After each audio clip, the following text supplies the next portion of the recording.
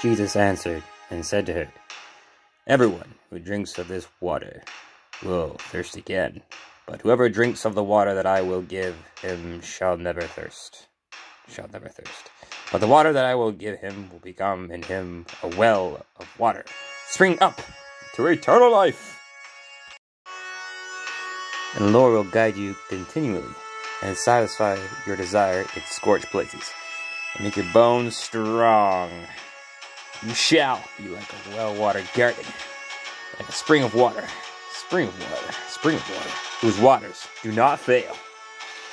For I will pour out on thirsty ground, and send streams coursing through the parched earth. I will pour my spirit into your descendants, and my blessing on your children. They shall be sprouted in grass, and the prairies like willows alongside creeks."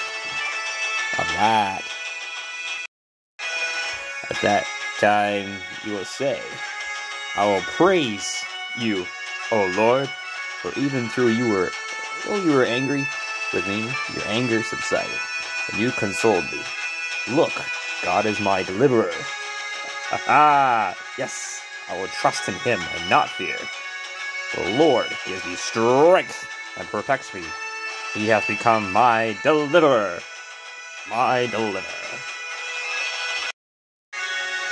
Do you not know that in a race, all the runners run? Only one receives the prize. So run, and you may obtain it." 1 Corinthians 9:24. Ho ho. Run with patience,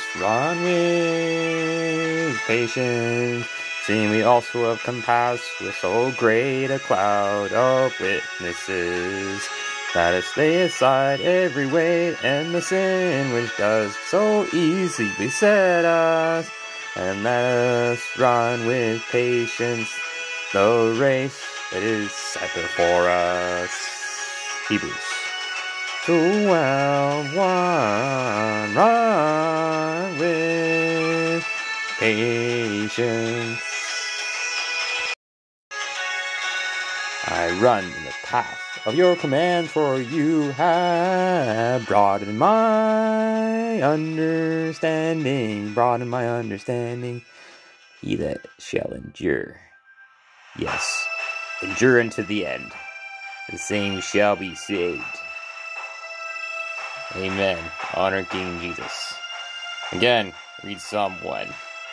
Very great insight will broaden your understanding of how life should be.